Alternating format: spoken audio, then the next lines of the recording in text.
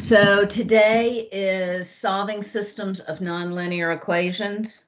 This is going to help you when we get to finding the area between two curves, because you need to figure out where the two curves intersect in order to find the range over which you take the integral. So we'll start. There's two ways of doing nonlinear systems, just like there are two ways of doing linear systems.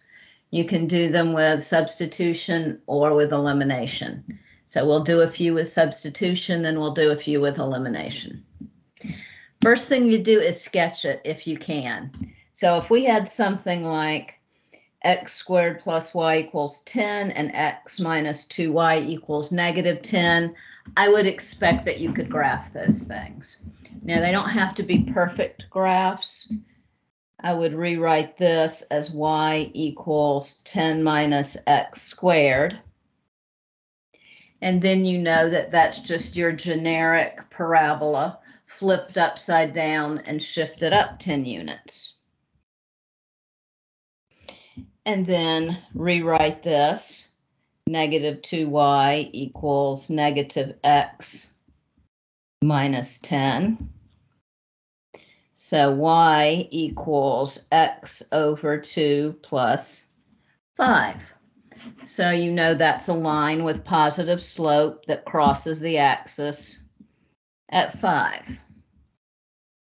Now, I don't know really where those points of intersection are because I am not that good at drawing. I certainly can't tell. So I need to figure out algebraically where the two cross. So I'm going to do this one by substitution. First thing I'll do is I find the thing that's easiest to substitute. And looks like here on my sheet I solved for y. Just to be contrary, let's solve for x this time. Then we would have x is equal to 2y minus 10. Then we would take this x and plug it into the other equation. So 2y minus 10 squared plus y is equal to 10. The other way was simpler, but that's okay. We'll get the same answer. So 4y squared, outer times first times outer times inner times last, so that would be 20 minus 40y plus 100 plus y equals 10. So 4y squared minus 39y plus 90 equals 0. So yeah, it was a whole lot easier the other way, but that's all right because we have a polysolve button. Second. Clear out the old stuff. Polysolve. So A is 4.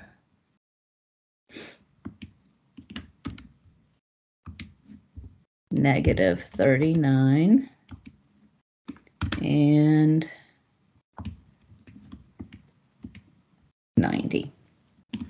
So I get y equals 15 over 4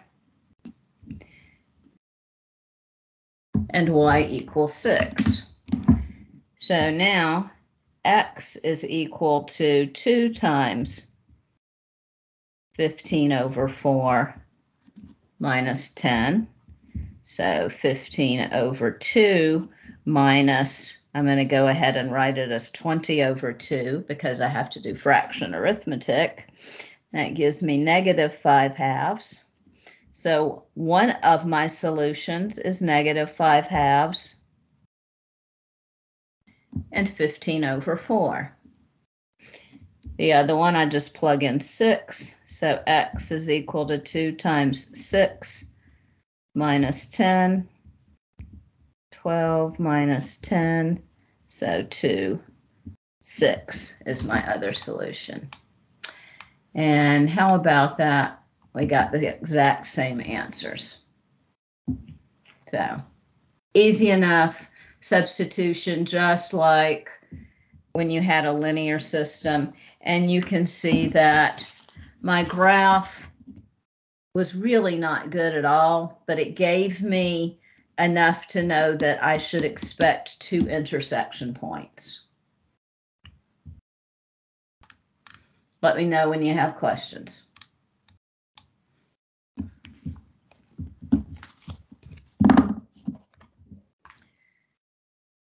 So not always going to be a line and a parabola. This one we have a parabola and a cubic. X cubed minus 2x minus y equals 0. Now, I really would not expect you to graph a cubic yourself on test day, but we could logic our way through this and get a pretty good idea of what's going on, because this is just y equals negative x squared. So your generic parabola flipped upside down. This one we have y equals x cubed minus plus 2x, because I just add y to each side. Then I would have x times x squared. That should be minus 2. So I know that it crosses the axis 3 times at 0 and at plus or minus square root of 2. I also know that it starts low and ends high. So it's going to cross the axis and look something like that. It doesn't look perfect, but I have an idea that I should expect 3 intersection points for these 2 graphs.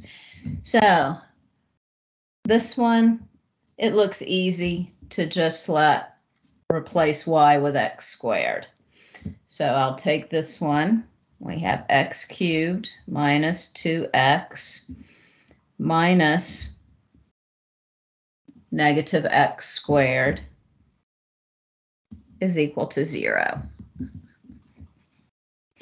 So x cubed minus minus, so that would be plus x squared minus 2x is equal to 0. X squared plus x minus 2. And yay, it's something that is easy to factor. 2 numbers whose product is equal to negative 2, whose sum is equal to 1. So I get x equals 0, x equals negative 2, and x equals 1. So y is equal to negative x squared. So I get y equals 0. Y equals negative 2 squared, equals negative of negative 2 squared. So negative 2 and negative 4. And y equals the negative of 1 squared. So we have the point 1, negative 1.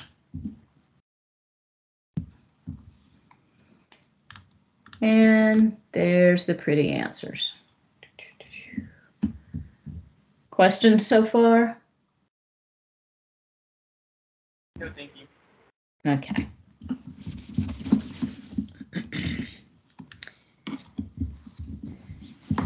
Now, if you have a really good memory from your 172 class, maybe you look at that 2x squared minus y squared plus 8 and you know exactly what it's going to be. Maybe not. Again, on test day, I would not expect you to be able to sketch out a hyperbola just off the top of your head. So we'll just look at the graph here. And it's kind of like back in the optimization section where you would take the objective function and the constraint function and you would rewrite the constraint and plug it into the objective. It's the exact same thing. We're just substituting. So we have x times y is equal to 8. We could solve for either x or y, and it's not going to be hard either way. So y is equal to 8 over x. So 2 times x squared minus 8 over x squared plus 8 is equal to 0. So 2x squared minus 64 over x squared plus 8 is equal to 0.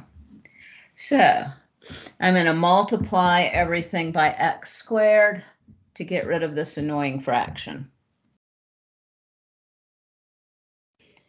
2x to the 4th power minus 64 plus 8x squared is equal to 0. Now, I really like descending order of exponents, and every number here is even.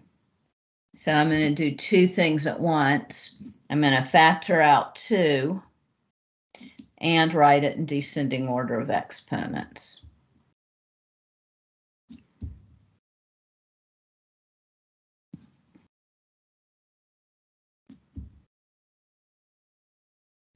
So now I'll factor. I need two numbers whose product is negative 32, whose sum is positive 4. So that looks like a minus 8 and a plus 4. 2 will never equal to 0. X squared minus 8 equals 0 when x squared is equal to 8. So x is plus or minus the square root of x. X squared plus 4 equals 0, nowhere in the real world. So I get two values for x.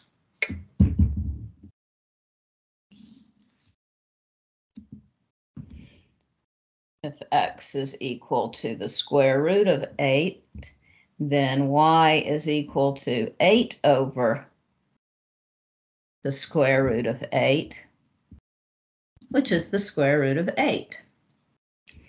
And make sure I have everything right.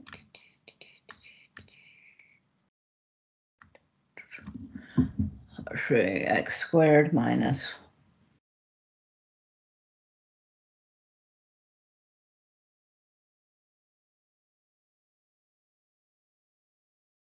that's a plus 4. So I want the 8 to be positive. And yeah, I factored wrong. You were probably sitting there thinking, Ms. Schleeper, you factored wrong.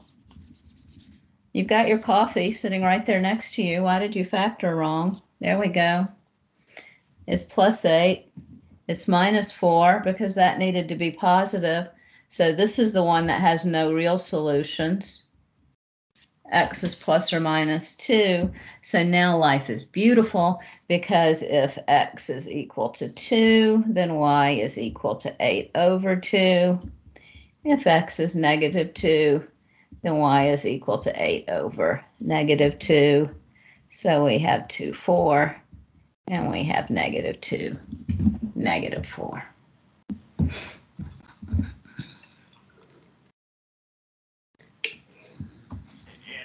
Professor, one question. So you couldn't have x squared negative 8 then? Yeah, x squared equals negative 8 doesn't have any real solutions. Okay. Yeah. I mean, yes, if you were being rigorous, you would write down x squared plus 8 equals 0. x squared equals -8, and then you'd realize, oh, no, we're only interested in real numbers, not imaginary numbers, and then you'd put the big X mark through it.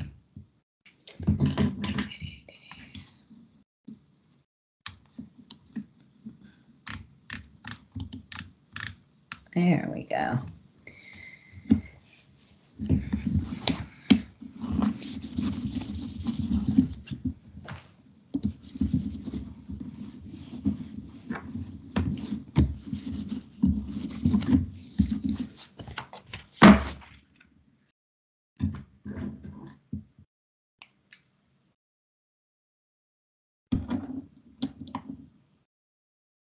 So if we wanted to find where these intersect, I would definitely go for x equals the negative of the square root of y, because nothing else is easy to isolate.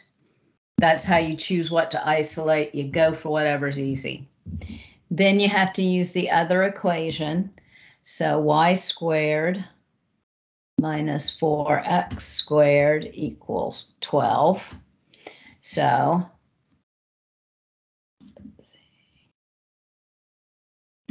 I'm replacing x. I have y squared minus 4 times negative square root of y squared equals 12. So y squared, I have minus minus. So, but this is squared, so that's minus negative square root of y squared just gives me y is equal to 12. And I don't lose the 4. Y squared minus 4y plus minus 12, I have to subtract it from each side, is equal to 0.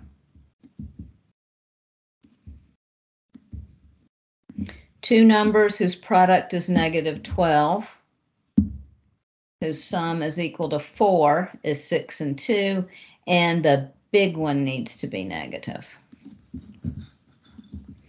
So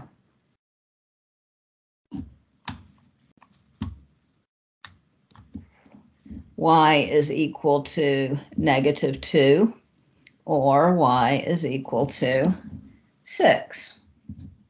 Then I go back up to the tippy top to see what my x's are. If y is equal to -2, then x is equal to the negative square root of -2. And again, nowhere in the real world does that one exist. So x equals negative square root of 6. So here's my good answer, negative square root of 6 and 6. And you can see that it only has the one solution sitting there. So if this were a calculus problem, we'd be trying to find the area between those two curves. So you would know that the area between those two curves happens when x goes from negative square root of 6 to 0, because that's the only time there's area between those two curves. Or if you were looking at it in the y direction, the area between the two curves, the y goes from 0 up to 6.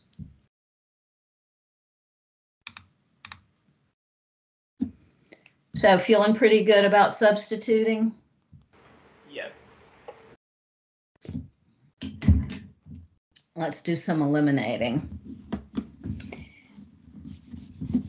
Particularly when you have more complicated equations, eliminating can be a little simpler. I'm going to redo the first problem just to show that you can do them all either way. Because the first one was super easy either way.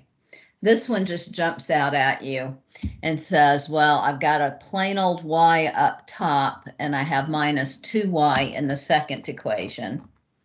So sketch the graph. You add constant multiples of the equations together to eliminate one of the variables. You solve for the remaining variable. and then you back substitute into either one of the first equations. So we start with x squared plus y equals 10. X minus 2y equals negative 10. So I see that both equations have y's in them. So I'll multiply this equation times 2. 2x squared plus 2y equals 2 times 10. And then I'll just add these two things together and get a new equation that has no y's in it.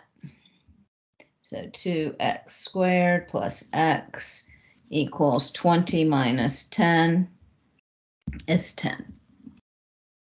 2x squared plus x minus 10 equals 0.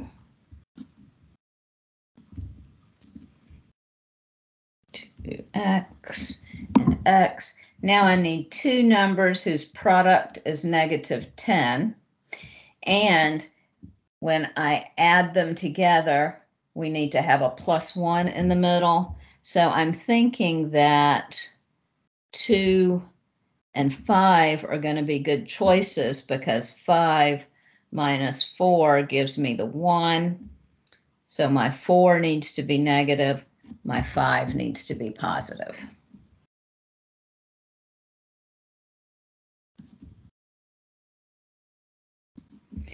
So 2x is negative 5, x is negative 5 halves, or x is 2. And then just like we did a moment ago, actually we went backwards a moment ago, but you plug them in, and you can plug into either equation that you want to. So I would probably use the linear equation because it would be easier. I always just choose whatever's easy. But you could use the quadratic one if you wanted to. Now we'll pretend that we don't know by looking at the picture what's going to happen here. Because chances are, if you were presented with this system of equations, you probably wouldn't sketch a graph of it because it looks kind of intimidating. It's got y squared and it's got a lot of squares in it. And I know that's an ellipse there and a parabola, but I don't know exactly what they look like. So let's pretend we don't know what the graph looks like. We start with x squared plus 2y squared is equal to 2. 2x squared minus 3y equals 11. So you have choices. You can get rid of your x's or you can get rid of your y's. It doesn't matter. Either one will work. So since I did the x's over there, we can get rid of the y's. I'll multiply this equation by 3. Gives me 3x squared plus 6y squared. And oh no, that's not a squared. We can't get rid of the y's. Never mind. We have to do the x's because that's a squared and that's a plain old y. So I will just multiply the top one by negative 2 minus 4y squared equals negative 4. And then I have 2x squared minus 3y equals 11. My x's disappear. I have minus 4y squared minus 3y equals negative 4 plus 11 gives me 7.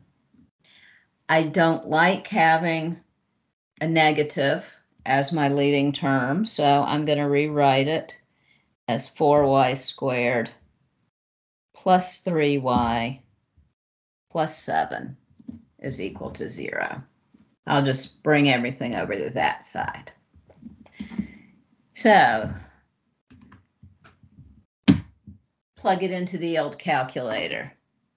You could do the quadratic formula, and it's right there on the sheet, but let's just go ahead and do 4. Clear out the old stuff. 3. Clear out the old stuff. 7. Solve. As soon as you see negative 3/8 plus something, you know that you have imaginary numbers there because they are the complex conjugates. You have -1, negative 3/8 plus 1.2, etc. And you have negative 3/8 minus 1.2, etc. times I. So this has no real solutions. They never ever cross. So that's what systems look like when they have no solutions. They never cross.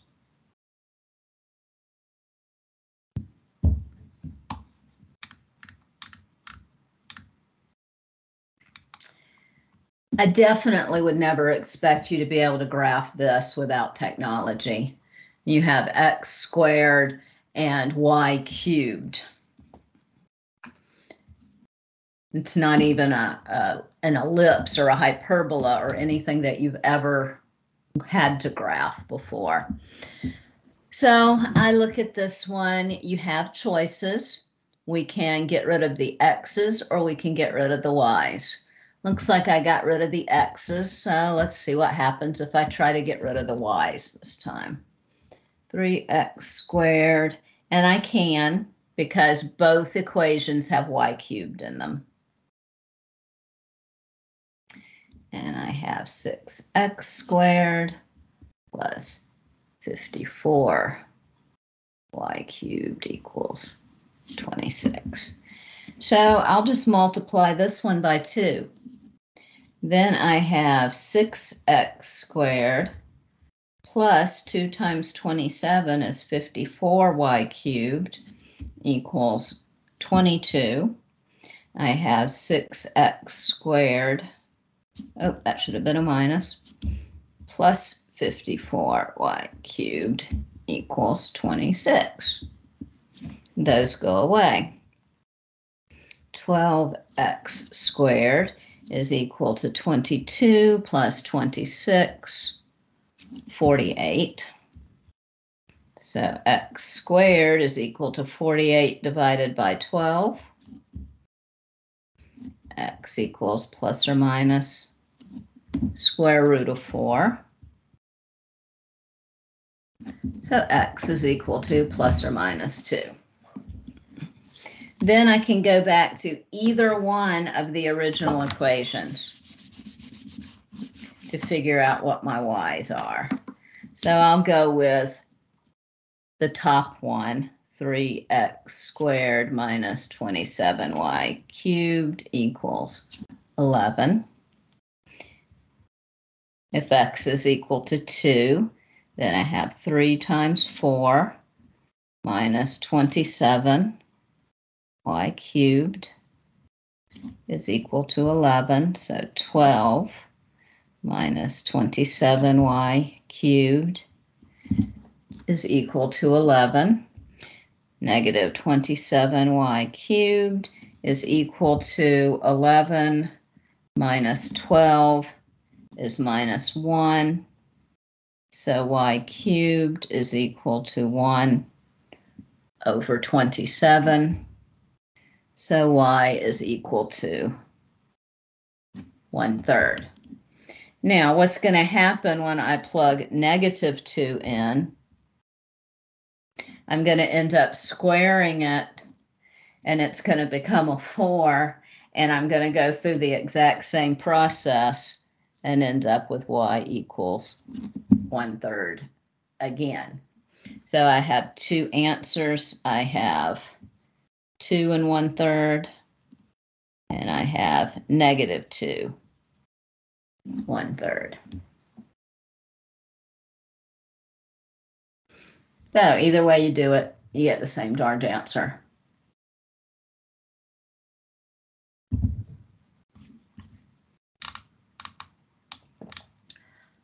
again, I would never expect you to graph this thing without technology.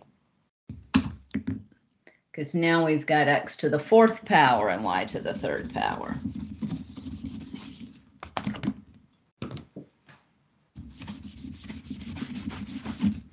But if you wanted the area between these two curves, you would need to know where they cross one another so you could set up the proper integrals. Oh, this one we have x to the 4th minus y cubed equals 15. 3x to the 4th plus 5y cubed equals 53. You can do it however you want to.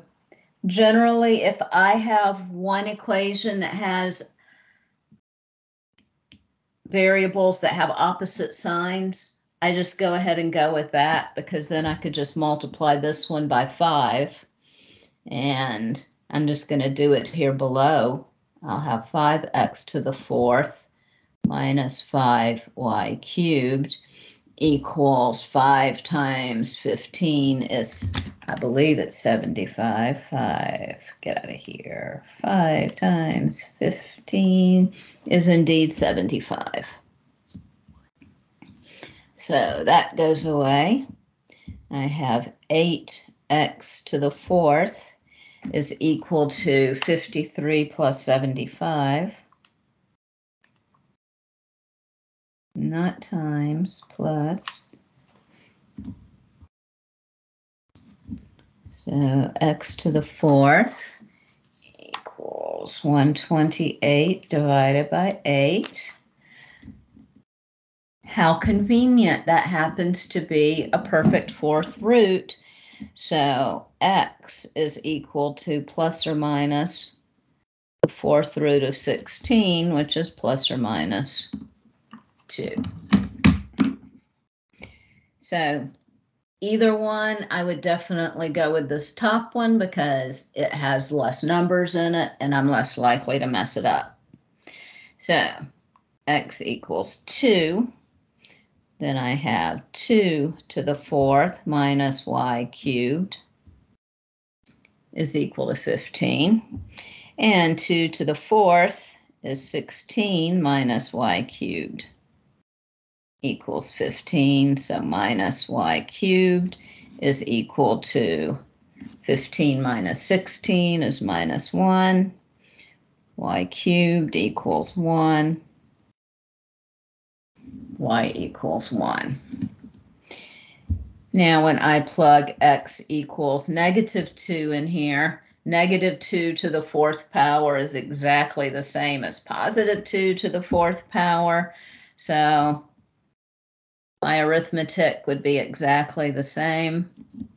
And I end up with 2, 1, and a negative 2, 1.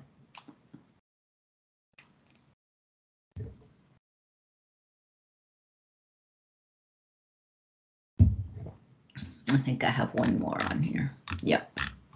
Yep, one more.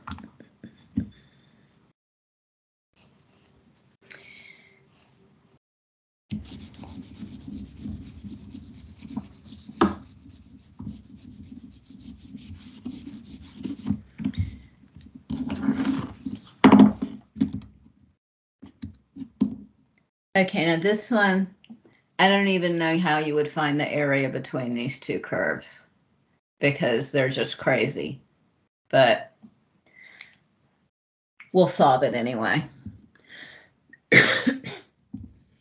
4 over x squared plus 6 over y to the 4th equals 7 halves and 1 over x squared minus 2 over y to the 4th equals 0. So again, this one has a plus on the y term and this one has a minus. So I would probably just go ahead and multiply this one by 3 so that I could just add them together. So I'll rewrite 4 over x squared plus 6 over y squared equals 7/2. And another advantage is I have a 0 sitting right here, and multiplying 0 by 3 is easy. 3 over x squared minus 6 over y to the 4th is still equal to 0. So now those go away. I'm left with 4 over x squared plus 3 over x squared equals 7 over 2. But I'm so happy that I happen to have a common denominator. So all I have to do is add the numerators. X squared, and let's see, okay, equals 7 over 2. Now I'm going to cross multiply. So 2 times 7 is 14 equals 7x squared. So 2 is equal to x squared. So x is equal to plus or minus the square root of 2. Now you can go back to either one, and again, I would use 1 over x squared minus 2 over y to the 4th equals 0 to figure out what your y is. And it's going to be nice again because we're squaring it, and we'll get the same y values for the x values. So we have 1 over, we'll just do square root of 2 squared minus 2 over y to the 4th is equal to 0. Square root of 2 squared is a half minus 2 over y to the 4th is equal to 0. So 1/2 is equal to 2 over y to the 4th power. Y to the 4th power is equal to cross multiply 4. So y is equal to the 4th root of 4, which is 2 squared to the 1/4 power, which is 2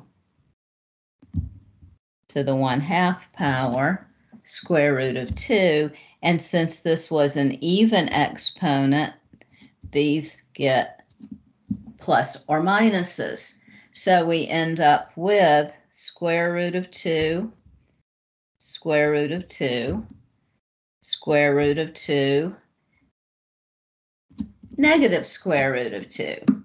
But when we plug negative square root of 2 in here, we're going to get the same y values. So negative 2 goes with square root of 2, and negative 2 goes with negative square root of 2. So that's where all 1, 2, 3, 4 of those solutions come from.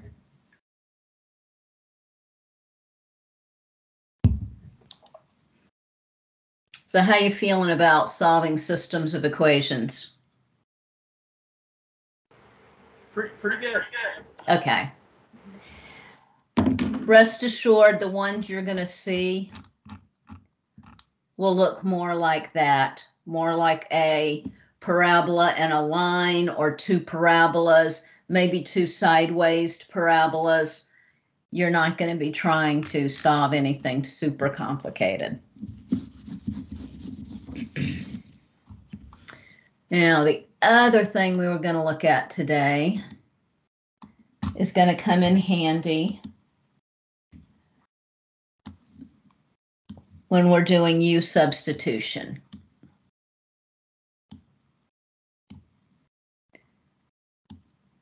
First thing you need to do is familiarize yourself with those inverse trig derivatives. So be sure you know those inside and outside and in, so that you recognize when you see them, and when you see a chain rule involving the inverse trig functions. So you want to be able to recognize, oh, I have 1 plus f of x squared in the bottom, and I have f primed of x sitting on top. Well, that's the derivative of arctan of f of x. Same with inverse sine and inverse secant. If you know these three, then inverse cotangent, inverse cosine, and inverse cosecant just have negative signs plopped in front of them. So we concentrate on tangent, sine, and secant. So when you look at something like 4x cubed over 1 plus x to the 8th power, if you were just thinking about inside functions and outside functions, you would normally just look at that denominator and think, okay, well, this is my inside function because I could write this. I left my x out. I could write this as 1 plus x to the 8th power inside a big set of parentheses with a negative sign. But when you get to U-substitution, you'll see that's not quite going to work for you because U-substitution requires magic. And if you let U be equal to this, you will have no magic. But if we rewrite this, 4x cubed over 1 plus x to the 4th squared. Let me move this. Every even exponent can be written as a perfect square.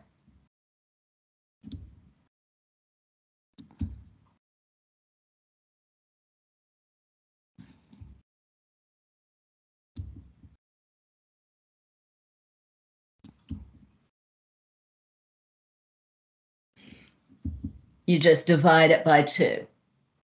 Pull the 2 out, so now I have x to the 4th. So now if I let f of x be equal to x to the 4th power, f primed of x is equal to 4x cubed. So what I have here is f primed of x sitting on top of 1 plus f of x squared, which is the derivative with respect to x of the arctan of f of x.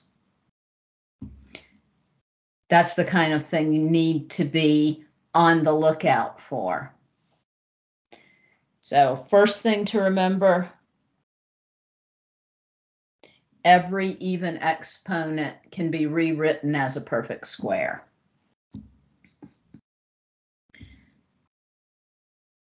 Next one we have e to the x sitting on top of square root of 1 minus e to the 2x. That's an even exponent, so it can be written as a perfect square. E to the 2x is equal to e to the x, whole darn thing squared. You just half that exponent and pull the 2 to the outside of the parentheses. So this is e to the x sitting on top of 1 minus e to the x squared. So there's my f of x. Here's f primed of x. So what I have here is the derivative with respect to x, inverse sine of e to the x.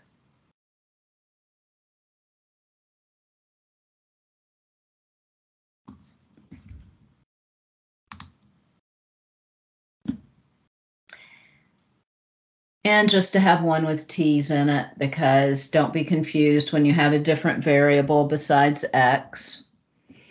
We have t sitting on top of t squared times square root t to the fourth minus 1. Nice, simple, even exponent. T to the fourth is t squared squared. So if this is f of t, now you notice I just have a t. I need a 2 up there. But that's okay because that's just a constant multiple. And when we're doing derivatives or when we're doing integrals, constant multiples can be adjusted for. So I need a 2 up here. So I'll put a 1/2 out front, and then I'll have 2t, which is f primed of t, sitting on top of f of t, because f of t is t squared, square root of f of t squared minus 1. So this is 1/2 of the derivative of the arcsecant of t squared.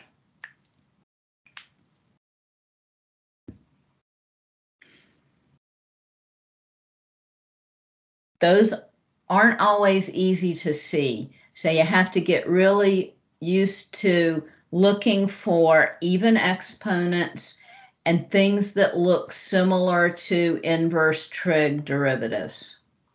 And that's going to help you a lot when you get to U-substitution. And that is all I have for you today. Any questions? No question material. I just have one note regarding the project. Okay. So if you were to complete it, say, individually, like, I saw there was a section, like, for when they take your, I guess, like, if a partner, if you had one, took your, questions that you prepared, like, if you did it individually, like, would that not be necessary then? If you're going to write a test, you're going to need to have a partner to take the test for you. Okay. Okay. So find yourself a partner. Work with somebody. Okay. Yeah. I was just curious. Yeah. So, okay, great. And that way you can write half of it. They can write half of it. You take half, they take half, and you grade each other's answers. Mm-hmm. Okay. Perfect. Okay. I just wanted to clarify that. Thank you. You're welcome. Great. All right. Well, have a good weekend, Professor. You too.